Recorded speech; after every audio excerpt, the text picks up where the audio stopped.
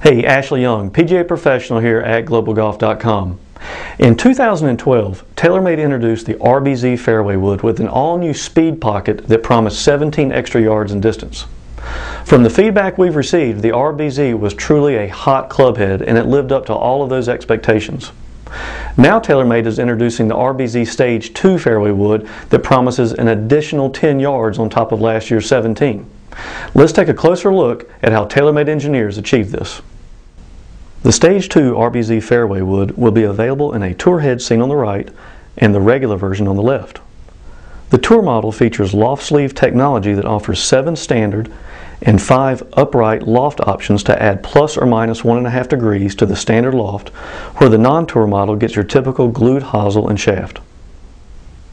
The distance gains are really achieved through the ultra high strength rocket steel face that's thinner and faster flexing than last year's model, and the improved speed pocket design that's a little deeper and longer from heel to toe than the previous model.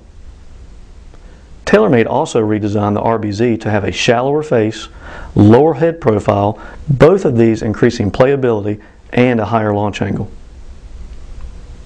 If all this wasn't enough, engineers repositioned the center of gravity on the Stage 2 slightly more forward, another feature promoting more ball speed and better launch conditions.